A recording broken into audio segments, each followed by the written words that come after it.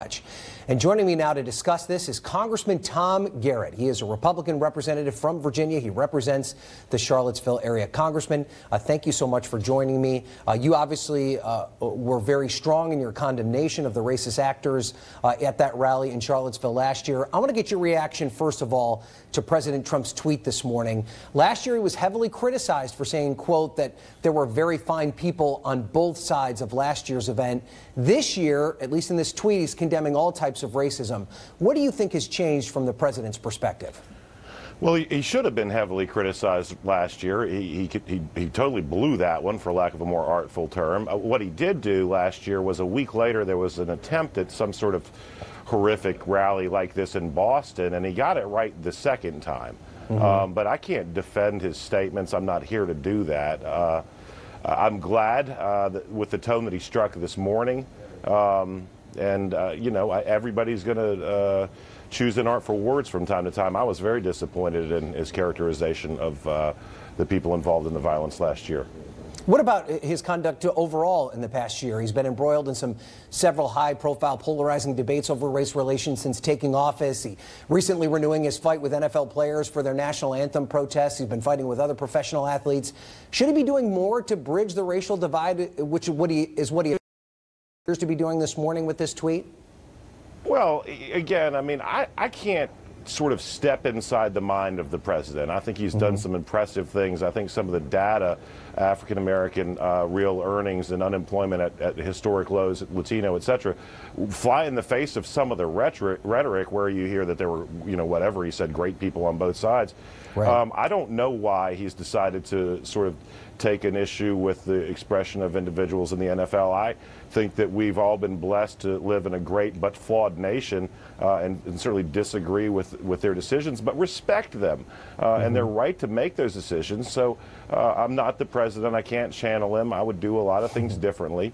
But, you know, what we need to do is I think, look at outcomes and less at rhetoric. And then, Ryan, I mean, truly focus on those things which unite us while acknowledging that we have things that divide us, and listen respectfully without the hate, invective, and ad hominem attacks against people on both sides. It's shameful and un-American.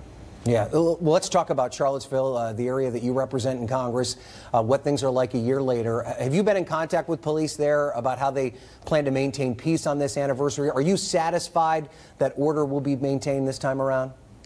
Well, look, I mean, to be completely honest, I was exceedingly shocked when it devolved into the violence that it did last year. So, but I'm very optimistic that this year we won't have any replays.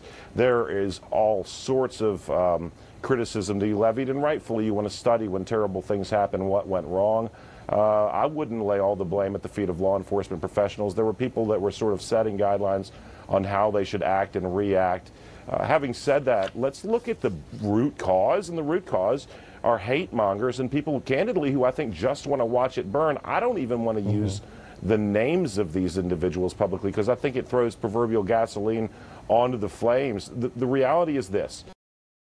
In this country, we have divisions and we have differences, but the people who throw, you know, newspaper boxes at each other and hit each other with sticks are in such a tiny minority on the fringes on either side that most of us have never met them and don't know them. That's because there aren't many of them, praise God. Let's not give them a megaphone to the extent, this is news that needs to be reported on, but let's not make these people more important than they should be. And again, it's damaging. We should be able to disagree without being disagreeable. Well, to that point, this Unite the Right group, which was responsible for what happened in Charlottesville last year, they're planning another rally here in Washington, D.C. tomorrow. It's going to be right next to the White House. Are you concerned about a similar level of violence breaking out tomorrow, as counter-protesters are expected to be there as well? Well, let me take a brief moment to take exception with their nomenclature, Unite the Right. National Socialism is socialism, which isn't right. Now, these people are cowards. They hide behind the park police. They hide behind law enforcement.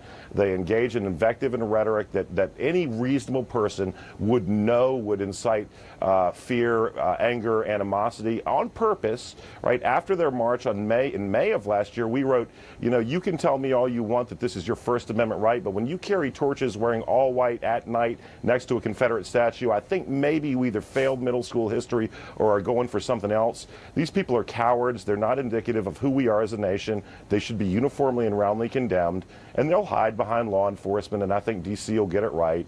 But to shine the light of attention on them, and again, it's news that needs to be reported, almost threatens to give them more oxygen than they're worth. All right, and I do, Congressman, while I have you here, I'd like to get your reaction to the news that your fellow Republican colleague, Chris Collins, is decided that he's going to suspend his re-election campaign. You're also not running for re-election. I mean, are you concerned about your fellow Republicans and that they could lose the House of Representatives in November? I mean, certainly anything's a reality, but candidly, Ryan, I listened to this from people on the right when they talked about how tough President Obama was on America, and on the left about how horrible President Trump is. The reality is this nation has been through horrible things and come out the back end surviving. If the Republicans lose the majority in the House, America will survive. If they retain it, America will survive. You know, we need to not look at a snapshot in time, but the continuum of history. And so, you know, I respect Chris for his service and his decision, and we'll let the legal process play out. It's just kind of how it's supposed to work in this country. And just before you go, I'd like to get your expertise as a member of the Homeland Security and Foreign Affairs Committee. I mean, I'm sure you've seen this news about a plane stolen and crashed in Washington State overnight. Are you concerned about all of this? Does this display perhaps a blind spot in the system? And do you think that Congress should look into this? Well, we will look into it. I can tell you that for sure. Let me give you some breaking news here, though, back to Charlottesville. I sat in a closed session briefing probably 2 months ago about Charlottesville with the director of the FBI, amongst others, and asked if Russian intermeddling had to do with fomenting the flames of what happened in Charlottesville. I was told, yes, it did. I asked, is this information classified? They said, no, it's not. I've waited until today. But this is what happens. The Russian intermeddling is seeking to pit Americans against Americans to undermine confidence in Western-style democracies. It's done so in the Baltic states. It's done so in Western Europe. It will continue to do so. We need to know what they're trying to do. What they're trying to do is make the world safe for kleptocrats and oligarchs, darks and dictators like Putin, and they use events like this divisive racial fight, which really ignores the commonality that we as Americans have with one another, regardless of our race or ethnicity or religion. And this is the sort of thing they do. And so, as a member of Homeland Security, seriously, that's what scares me most, that Americans will be pitted against Americans over you know, real differences, but that are minimal in the grand scheme of things, that we are an American family of brothers and sisters, regardless of religion, race, etc., and we need to focus on that while disagreeing where we need to, but with respect. All right. Important piece of information we got there at the end, Congressman. We so appreciate your perspective on this, and thank you for joining us. Thank you, Ryan, and thanks for what you do. Still ahead.